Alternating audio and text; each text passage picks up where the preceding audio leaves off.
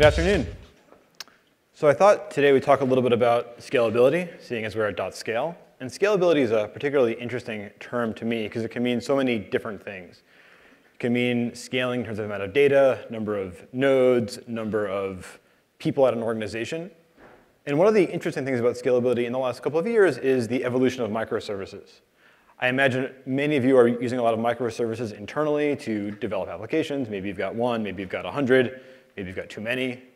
And I imagine many of you have a lot of third-party services also, whether it's Salesforce or Eliot or Twilio, various services that you use to help your team build applications faster, to get things out the door quicker. And it's a model that I think is taking off now and is only going to get bigger and bigger. So if you take a look at something that I think about a lot, which is the services that MongoDB itself uses as a company, not as a database, there's quite a few. So we've got a cloud service, which actually is composed of many microservices. We've got Salesforce and Twilio and Eliot and Google Analytics and SurveyMonkey and a whole bunch of things. So there's a few problems that arise from this model. So one is, how do you keep data consistent? How do you sort of have a transaction across all of these services? So that's a really interesting topic that we're not going to talk at all about today. The next topic is, how do I look at the data? So each one of these services has a pretty good way to look at its own data. If you want to go to Salesforce, Salesforce has got a great reporting system. You can use it. You can get a lot of great reports out of it. Jira's got great reporting. SurveyMonkey's got OK reporting. But if you want to actually look at everything together, that's sort of a pretty big challenge. So if you want to sort of get a view of a MongoDB user, let's take a look at what that actually means from a system standpoint.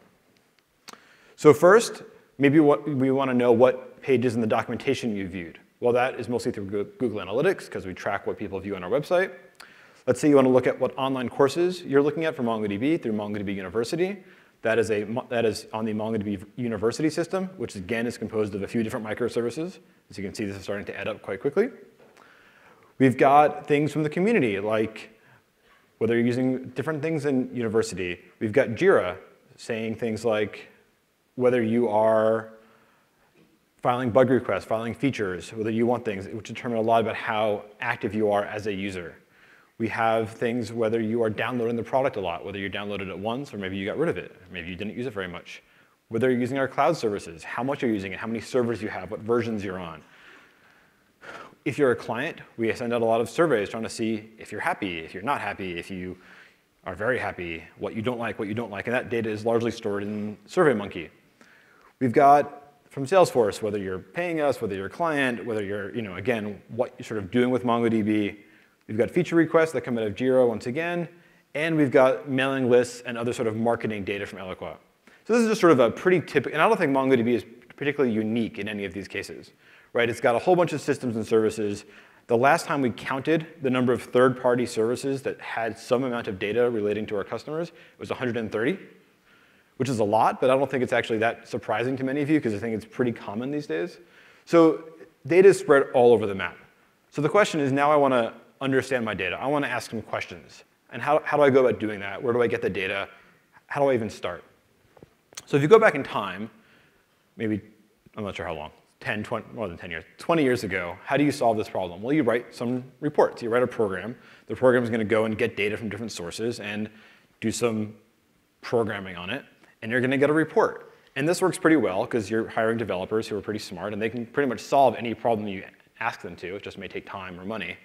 So maybe you hire some consultants, and this all works pretty well if you have a lot of time, because the time to actually get these reports take a long time. And if you go on the consultant route, it just takes a lot of money. So you can always hire consultants. You pay them a lot of money, and they'll generate your reports for you. And that works pretty well. The problem is, one, it's very expensive. And two, the time to get a report that you want is very high. And three, there's no ability to sort of play with the data, right? Because sometimes you don't know what questions you want to ask up front. You know you have a lot of data. You know you want to sort of do things better. But you don't know exactly what that means in the context of your questions. So you want to sort of have a tool to be able to go look at the data. Maybe a tool like Tableau or Qlik that lets you explore the data and try to find correlations to find interesting things. That all works well. So that doesn't really work with sort of all these different systems. So people started building data warehouses. And data warehouses are great, because you sort of take all your data and you put it in a warehouse. And what you do is you structure the data up front. So you have a nice schema for it, sort of model the whole business. And it may take you a while to do that, but you can get it all in there eventually. And maybe. And you can use all these tools. And when you use these tools, it's great because you can sort of do this ad hoc reporting. You can do sort of make the business users come close to the data so they can sort of make progress. So that all works pretty well. So you get all your data, and you ship it all over. And the problem with data warehouses that I've seen the most is you've got new data types all the time, new schemas, all these different things happening. And what ends up happening is you've got all these trucks coming to your data warehouse trying to get in the door. And it doesn't work very well. So you want to go much faster. You want to be able to get data in faster, and you want to be able to still have all those same features. So the next iteration in this model, as far as I can tell, was data lakes. And data lakes are great because you have the same amount of data coming in, and you take all the data and you put it into the lake, and it looks all really nice at the end. Except the reality is that most data lakes end up sort of these big, messy things that are both expensive to maintain because they've got way too much stuff in them, hard to understand because you've got different schemas, different versions, different kinds of things. Things are changing all the time, and you can't really make a whole lot of sense of this. Luckily for us, our friends at IBM have tried to solve the problem. So IBM came up with a very simple system that looks like this. So what they tried to do with this was combine the best features of data warehouses with data lakes.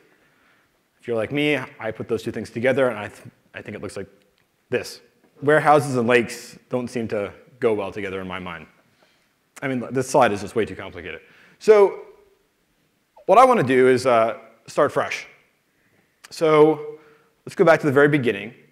We had some really good features from custom reports that we liked. We had some really good features from all these different features, so we can think about those things. And there's one premise that I think we should sort of talk about for a second, which is lakes, warehouses, whatever the sort of the new term is, they all assume that you have to put all the data in one place. And I don't necessarily think that's true. So let's first think about what we want. We want to build a new system. So let's put some goals on paper and sort of talk about those. So here we have the best features from each one of the systems that we talked about. So custom reports are great because you have flexibility, right? You can sort of, if you give developers tools, they can pretty much solve any problem. You can do all sorts of optimization because, again, if you give a developer tools and access to things, they can sort of do whatever they want. Data warehouses are great because you can have sort of this really fast ad hoc exploration of data. You can use tools like Tableau, you can use tools like Qlik, and you can sort of do really great things like that. And data lakes are great because you can get sort of low friction ingestion. You can sort of put data in quickly. If there's new data types, as the schema changes, you sort of keep putting data in. And so that all works pretty well. So the next thing we need is a problem. So let's look at a very specific problem. So let's go back to sort of the MongoDB use case. So we want to answer a little bit of a made-up question, but let's run with it. So we want to separate our customers into two different groups, those that have viewed our production notes page in our documentation and those that haven't, and see if one group has a higher net promoter score than the other. So basically see if the customers who actually bothered to read the production notes had a better experience using MongoDB and therefore were happier in the end than the ones who didn't. Okay, to do that, we need to both merge things like the documentation statistics, who viewed what pages, actually who the users are. We need to go figure out what users are associated with which clients. We need to look at the actual survey data to see if the clients are happy or not. We need to see where they come from so we can sort of understand why. So this is sort of the basic question we have. So let's start with one approach. We'll go through two approaches. The first one's kind of fun. So let's assume for a second that you are using a third-party service. And there's one interesting way you could think about this. Is let's say you're using Salesforce. Salesforce keeps all of your data on their servers. So let's assume for a minute that they didn't. Let's assume that they kept all your data on your servers. So what if you actually had a model where everyone wrote to your database? So this is kind of interesting, right? Because now you've got all your data in your data center or in your cloud account. It's kind of interesting. So you sign up for Salesforce, you give them a database URL. You sign up for Eliot, you give them a database URL. So this is pretty interesting, because now you've got all the data in your database, and you can sort of do things with it. Some challenges. One, it means everyone has to use the same kind of database, or you're stuck managing all kinds of databases. And another big problem is sort of when things go wrong, as they will, whose fault is it? Something's slow. And you're going to end up in this sort of weird situation where so your database is slow, no, the query's terrible, it's the network, and the network guy's going to end up getting screwed at the end, because the network guy always gets screwed at the end. This is the way the story always goes. So that might not work. Well, the network guy's in here, I'm sorry. I always end up blaming you. So let's try something else. So you want to keep the data where it is, because it's pretty happy where it is. Why make lots of copies of it? So let's just say you could actually write a system that went out and generated, that queried all these different systems and got the data it needed. So there's some challenges, but let's just walk through an example of what this might look like. So I'm going to do this using MongoDB. You don't have to. This is just a prototype that we're sort of building internally, and it's pretty cool, but you can sort of apply this to anything in theory. So let's start with this. So the first thing we're going to do is we're going to create a view. Views in MongoDB are a new feature that's coming out, but you can sort of imagine what they're kind of like a view in any other database. And you can make a view of an aggregation pipeline. So let's imagine we had an aggregation stage that was get Salesforce client list. And just to give you, for those who don't know MongoDB well, the aggregation pipeline is basically a composable compute pipeline. So think Unix pipelines, but instead of having text files flowing through the pipeline, you have streams of documents. And the nice thing is that the query optimizer inside of MongoDB can go ahead and reorganize things, move things around, and parallelize things, and sort of do all sorts of fancy things. But from a developer standpoint, you just think of it as a pipeline of data flowing through it, and you can sort of compose it very, very cleanly. So the first thing we're going to do is we're going to get our client list. So we're going to take this client list, and for each one of those clients, we're going to put it through 3 different stages. And these 3 stages are all about getting the users associated with that client exposed.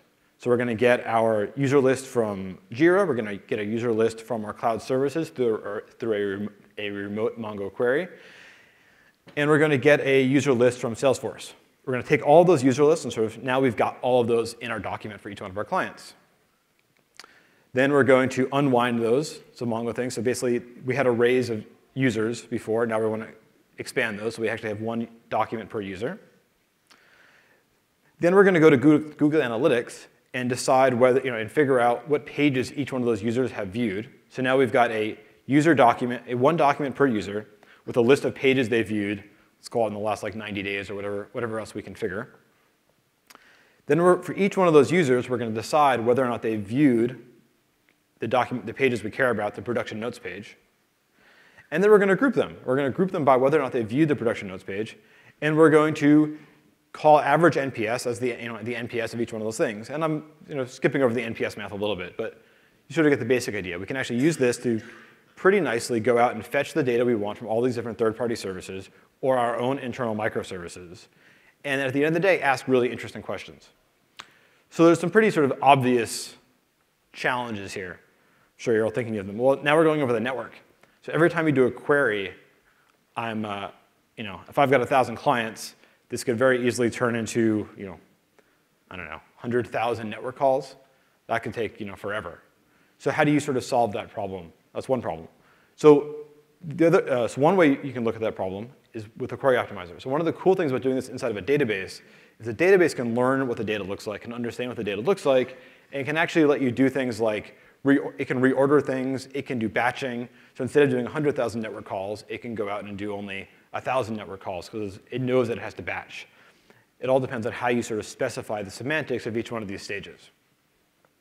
The other way you can sort of solve this problem is with caching. Now, caching is interesting for a couple of reasons. One, it avoids a network call. So if you can cache certain data locally, you can not have to go over the network. And caching is also interesting because it puts a lot of control in the developer's hands or in the person using the tool's hands. Because you can just say in one of these stages, you know what, I'm OK with the data being returned for this stage if it's less than 24 hours old or less than a week old. Or you know what, you can even go further and say, I want to actually take the data from this query and save it so that I can rerun this report later or a slightly different report. So save all the data I need to do this operation in a cache called February. And then so later I can say do the same query but get the data from the February cache. So I can actually do snapshotting. Because one of the challenges of third-party services like Salesforce is they don't actually have a historical record. So you end up not wanting just to have an API for Salesforce. You want to have a timed API for Salesforce so you can actually ask questions like, what was the value for this field 3 months ago? So with this, maybe you can get around that too. Other things you might sort of have a challenge with is this going to have an impact on my production system? Right? I'm now doing all these queries on my production system. So you have to have a way of specifying certain nodes that can handle this kind of traffic and certain nodes that are not allowed to handle this kind of traffic. In MongoDB, that would be sort of a tagged replication, where you can dedicate some nodes as my analytics nodes, and queries of this type can only hit those nodes. So that's a configuration option. So now you've got a lot of configuration options. But the beauty of this is that it's all sort of controlled at the query layer. Right? It's not an incredibly complicated ingestion thing. It's not offline. It's all very real time. Developers can go and add these as often as they want or as quickly as they want. So you're putting control back into the developer's hands. And with views, you can sort of create cached views of these things. So you really have given the developers a lot of control about the way the system works, how to optimize it, and how to make that all work really nicely. So we're kind of close. We're getting there. This might work. So how do we, if people like this idea, how do we make this a reality? How do we sort of turn this from a theory into something that makes any sense? So we've got a to-do list. So one, I think documents are really important. And documents are really important because you've got data coming from all these different sources that doesn't necessarily fit into very clean models. And also, the APIs for all of these services tend to be sort of document-based. Right? Your Salesforce API does not expose a relational interface. It exposes a document interface. You get a document about a client, and you want to be able to store it as a document. But we've got that. We need sort of a debuggable and composable compute pipe. Right? Aggregation is nice because you can think of it as a developer standpoint as data flowing, and you just think of it very cleanly. But then you can go optimize it on the back end, so that's really nice. So now we've got things we don't have. So we need a specification for how to write stages. How do we let developers write these stages in languages of their choice, perhaps, or maybe in a couple, that expose enough information to the query optimizer, to the caching layer, so that we can actually do interesting things, so that we can actually make the performance OK, so that we can make the caching really sensible. We need to figure out a query optimizer that actually can work with these kinds of things. How do we do the right batching? How do we reorder? How do we handle those things? We need to figure out the exact semantics for caching. What are the kind of semantics that people want for this kind of thing?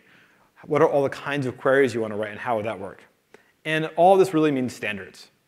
So I actually think this is a pretty interesting idea, not in small part because at MongoDB ourselves, we have this problem quite seriously from a corporate system standpoint. So we're actually building a proof of concept of this now to see if we can sort of solve our questions before we go off and build a data warehouse that won't work. So we're actually incredibly interested in it for ourselves, and I'm particularly interested in it for ourselves. So we're actually starting to build it now. And what I'd really like to ask everyone here to do is sort of, if you're interested, reach out to us, ask me questions, so we can actually maybe develop some standards around this and see if we can't make this all work really nicely together. Thanks.